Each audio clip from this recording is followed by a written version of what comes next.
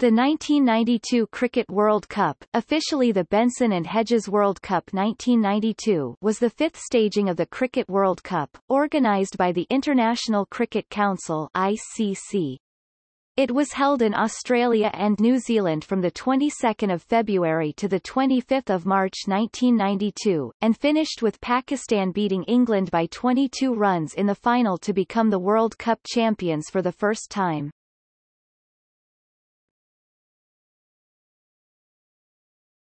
Topic: Firsts.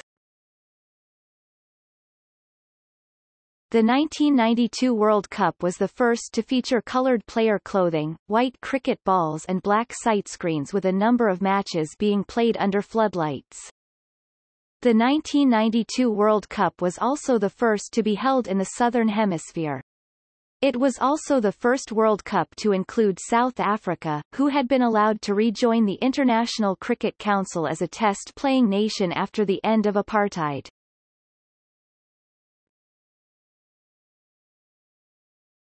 Topic: Format. The format was changed from previous tournaments, with a complete round-robin replacing the former two qualifying groups. The initial draw was released with 8 competing countries and 28 round-robin matches, plus 2 semi-finals and a final.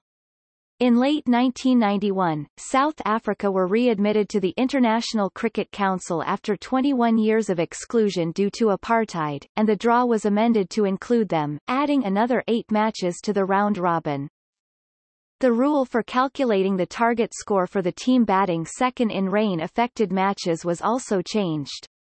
The previous rule, the average run rate method, simply multiplied the run rate of the team batting first by the number of overs available to the team batting second, but this rule had been deemed to give an unfair advantage to the team batting second.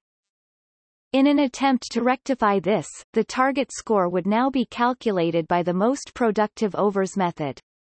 In this system, if the team batting second had 44 overs available, their target score would be 1 greater than the 44 highest-scoring overs of the team batting first. While the reasoning behind the system was sound, the timing of rain interruptions remained problematic, as the semi-final between England and South Africa demonstrated, where a difficult but eminently reachable 22 runs off 13 balls was reduced to 22 runs off 7, the least productive over, a maiden, being deducted, and finally, a preposterous 21 off 1 ball, the next least productive over having given 1 run. It was seen that, if the interruption came during the second innings, the side batting second was at a significant disadvantage, one which was only overcome once, in fact, in England's group stage victory over South Africa.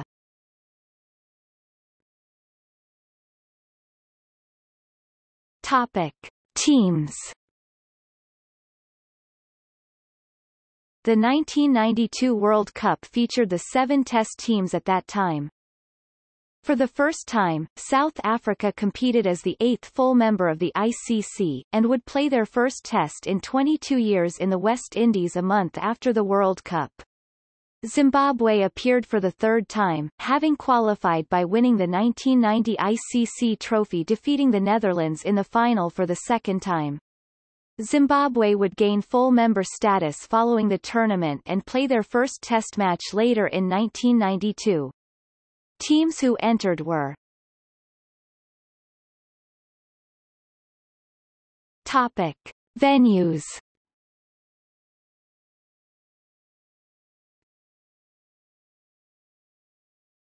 Topic: Australia.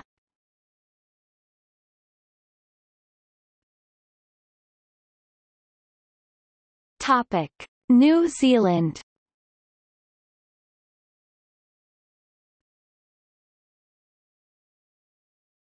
Topic: Officials.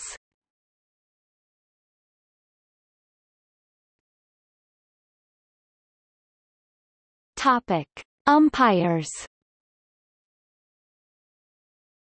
11 umpires were selected to officiate at the World Cup, 2 from each of the host nations, Australia and New Zealand, and 1 from each of the other participating nations. West Indies' Steve Buckner and England's David Shepherd were chosen as the umpires for the first semi-final, while New Zealand's Brian Aldridge and Australia's Steve Randell were chosen for the second. Buckner and Aldridge were chosen for the final. Topic: Referees. 2 match referees were also selected to supervise the semi-finals and final. Australia's Peter Berg supervised the first semi-final and the final, while New Zealand's Frank Cameron supervised the second semi-final.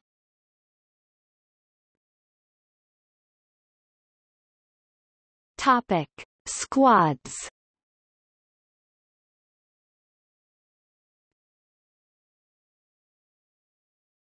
Topic: Round-robin stage. Co-hosts New Zealand proved the surprise packet of the tournament, winning their first 7 consecutive games to finish on top of the table after the round-robin. The other hosts, Australia, one of the pre-tournament favourites, lost their first 2 matches. They recovered somewhat to win 4 of the remaining 6, but narrowly missed out on the semi-finals. The West Indies also finished with a 4-4 record, but were just behind Australia on run rate. South Africa made a triumphant return to international cricket with a win over Australia at the Sydney Cricket Ground in their first match. They and England had solid campaigns and easily qualified for the semis, despite upset losses to Sri Lanka and Zimbabwe respectively. India had a disappointing tournament and never looked likely to progress beyond the round-robin. Sri Lanka were still establishing themselves at the highest level and beat only Zimbabwe, who did not yet have Test status, and South Africa. New Zealand were defeated only twice in the tournament, both times by Pakistan in consecutive matches, in their final group match and in the semi-final. Some held Pakistan to be lucky to be in the semi-finals at all, following only 1 victory in their first 5 matches. They were also fortunate to scrape a point from the washed-out match against England, which appeared to be heading for a heavy English victory, after Pakistan had been bowled out for 74. However, the Pakistanis and their captain, Imran Khan, would point to the controversial rain rule handing a game against South Africa to the Proteas when the game had been evenly balanced when the rain hit. They finished the group stage 1 point ahead of Australia with an inferior net run rate, but a superior run rate.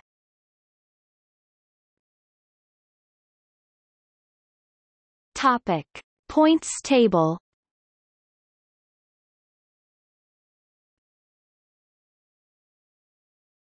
Topic: Match scores.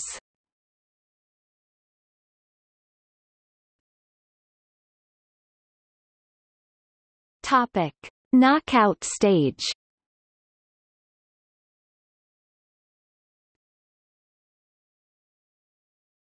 Topic: Summary. In the first semi-final, Pakistan defeated tournament favourites New Zealand in a high-scoring match to win their first semi-final in 4 attempts and book a place in the World Cup final for the first time. Insamam ul Haq smashed 60 runs in 37 balls in the chase to achieve the target with 1 over remaining and also won the Man of the Match award. In the second semi-final between South Africa and England, the match ended in controversial circumstances when, after a 10-minute rain delay, the most productive overs method revised South Africa's target from 22 runs from 13 balls to an impossible 21 runs from 1 ball. This rule was replaced for one-day international matches in Australia after the World Cup as a result of this incident, and it was eventually superseded by the Duckworth-Lewis method for the 1999 World Cup onwards. According to the late Bill Frindle, had the Duckworth-Lewis method been applied at that rain interruption, the revised target would have been 4 runs to tie or 5 to win from the final ball. As a point of clarity, ESPN points out that England's innings was cut short when the overs were not completed by 6:10 p.m., the rescheduled close of innings time. Cricinfo say that had Duckworth-Lewis been applied to the entire game, South Africa's target from the original 45 overs would have been 273, which would then have been reduced to 257 from 43 overs, i.e. 5 runs more than they were set under the most productive overs rule. In a thrilling final, Pakistan beat England by 22 runs at the Melbourne Cricket Ground (MCG). Derek Pringle took 2 early wickets for England before Imran Khan and Javed Miandad added 139 for the third wicket to steady the Pakistan innings, although both were very slow to score early on, and Imran benefited from a dropped catch just as he was trying to increase the tempo, having up to that point scored only 9 in 16 overs. Late flourishes from Insamam ul-Haq 42 off 35 balls and Wasim Akram 33 off 18 balls took Pakistan to a total of 249 sixths. England also struggled early in their innings with Mushtaq Ahmed's googly accounting for Graham Hick. Neil Fairbrother and Alan Lamb then took England to 141 quarters when Wasim Akram re-entered the attack and bowled from around the wicket. He bowled Lamb and Chris Lewis with consecutive deliveries. England fell 22 runs short with captain Imran Khan, in his final one-day international, taking the final wicket of Richard Illingworth to give Pakistan their first World Cup title.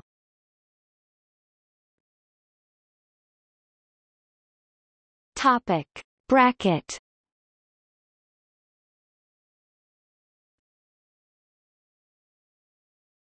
Topic. Semi-finals.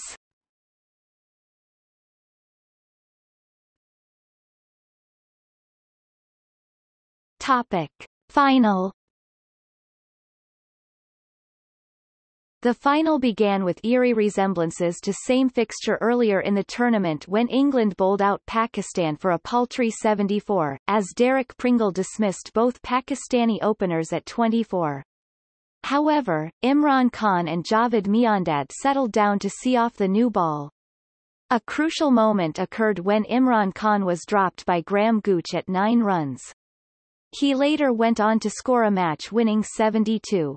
At the 25-over mark, Pakistan had only scored 70, but accelerated the score to 139 by the 31st over as Javed Miandad summoned a runner, and he and Imran Khan built a steady partnership. During his innings, Imran hit a huge 6 off Richard Illingworth that landed far back into the members section. Imran played a captain's innings, getting a score of 72 and Miandad 58 to steady the innings, expectedly followed by an onslaught from Insamam 42 and Wasim Akram 33, enabling Pakistan to give England a fighting target of 250. England's start was shaky. Ian Botham was dismissed for a duck by Wasim Akram, followed by Alec Stewart, Hick and Gooch, which left England tumbling at 69 quarters.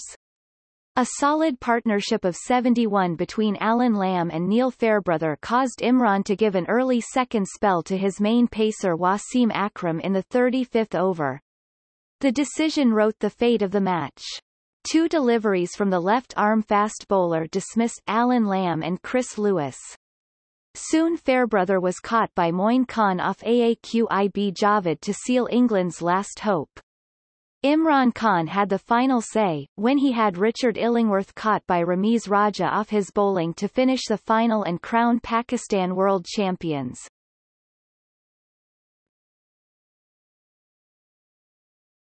Topic. Statistics.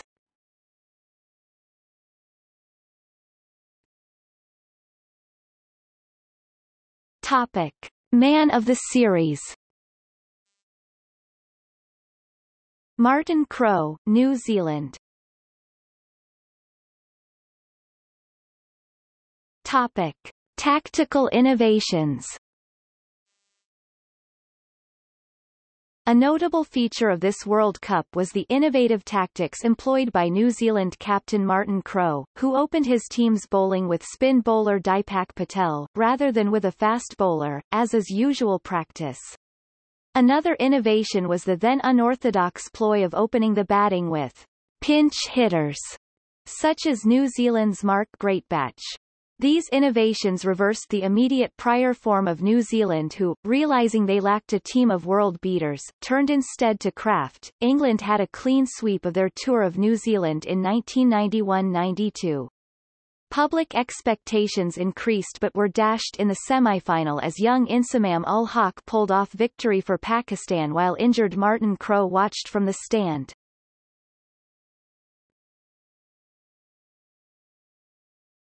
Topic. Notes and references. Wisden Almanac Report. List A limited overs matches played in Australia season 1992-93. Imran's Tigers turn the corner. Topic. External links. Cricket World Cup 1992 from Cricinfo.